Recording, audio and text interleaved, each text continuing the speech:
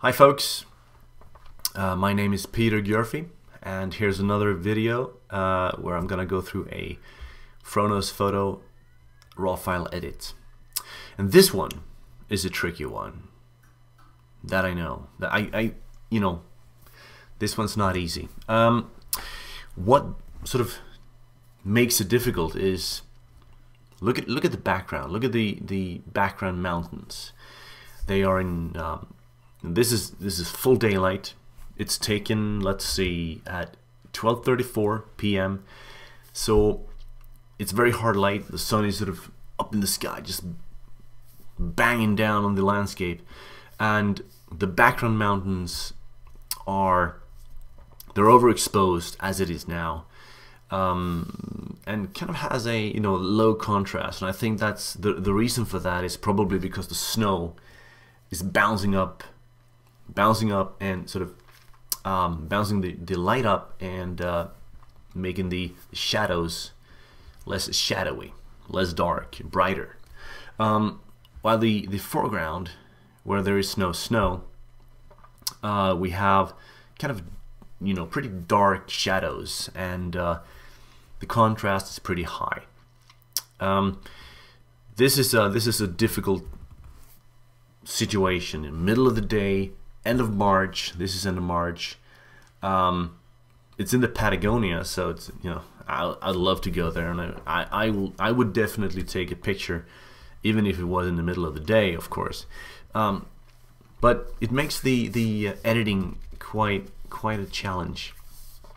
We'll see how it goes. What I'm thinking right now is darkening the background, darkening the snow, the mountains with the snow, and maybe even cool it down a little bit.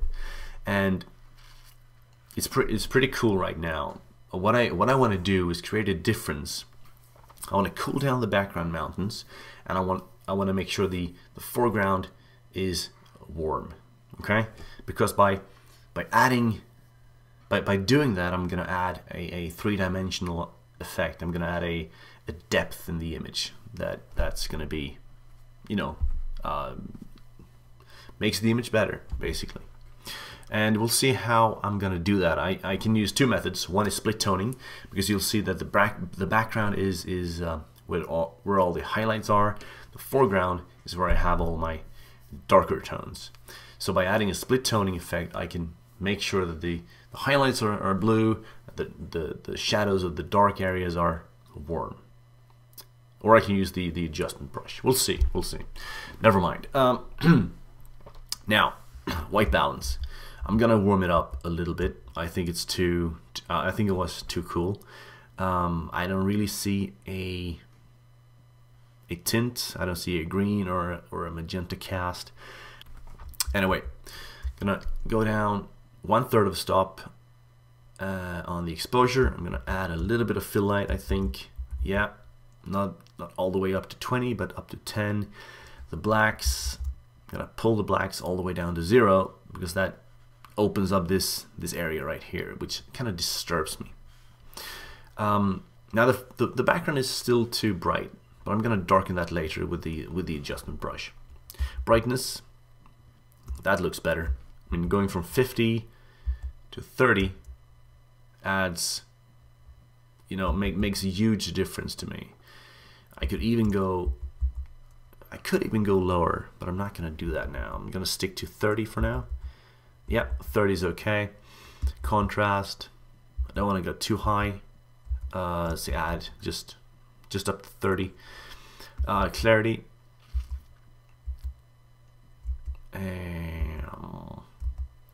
so what I'm doing, you see I'm going from 20 to 0, 20 to 0.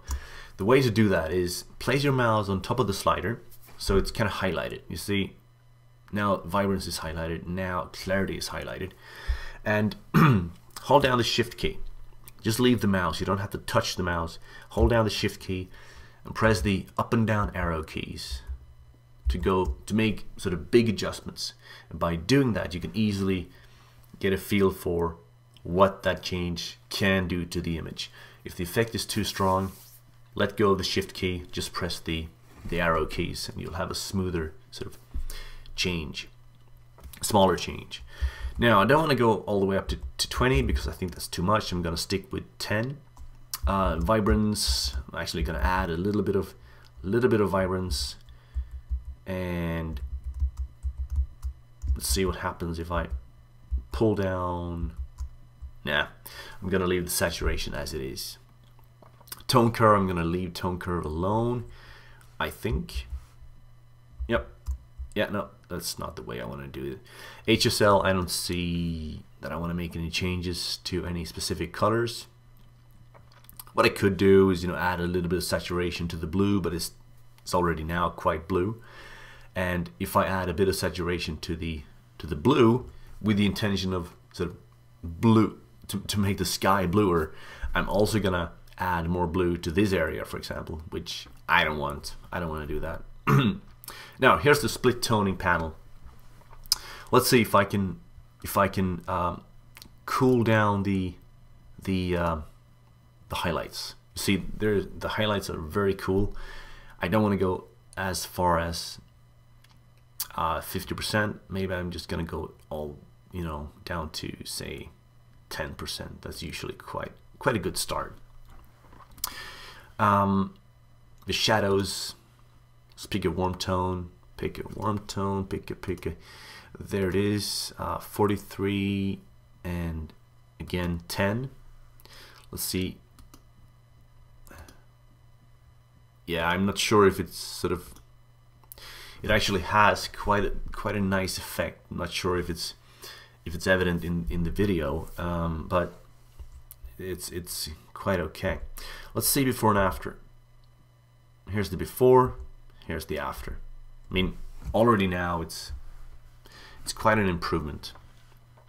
Sharpness, let's go all the way into 1:1, 100%, and make sure we sharpen what we want to sharpen.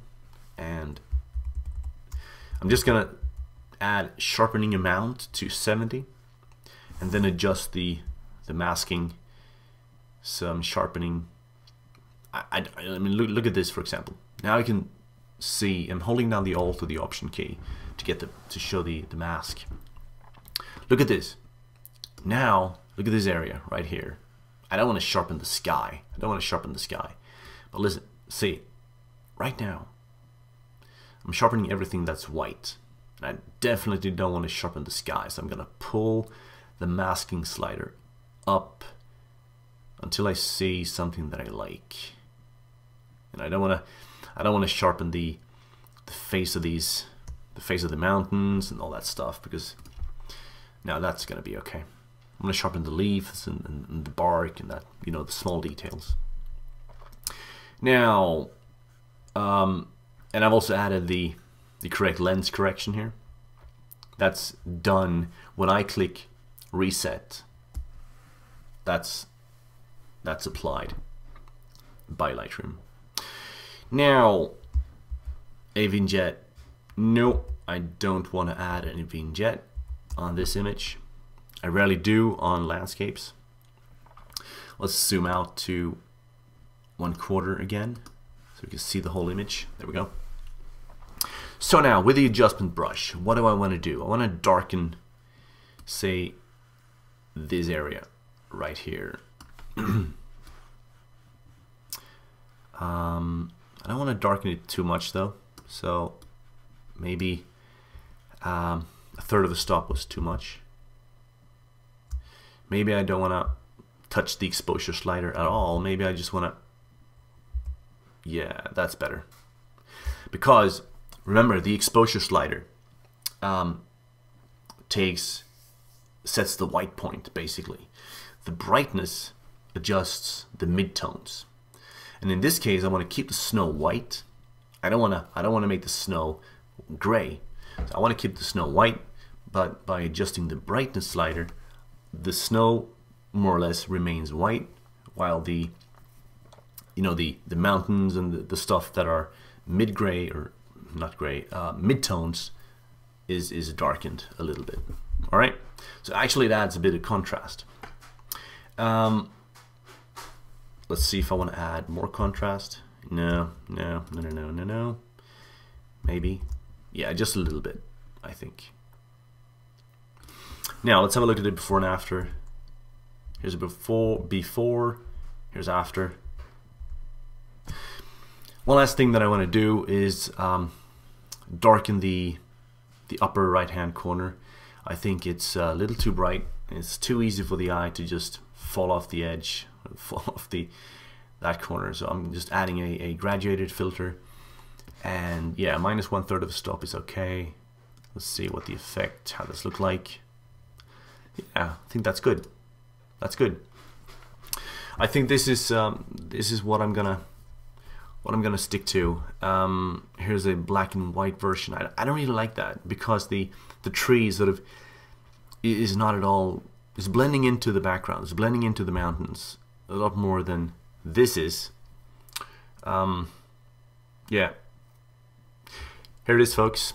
I hope you learned something, and stay tuned. More images to come. And I've also, on my website, I've got a sort of a special collection with all the videos that I've done in English, recorded in English. So that's a good place to start if you want to see more of what I've done. Thank you. Bye.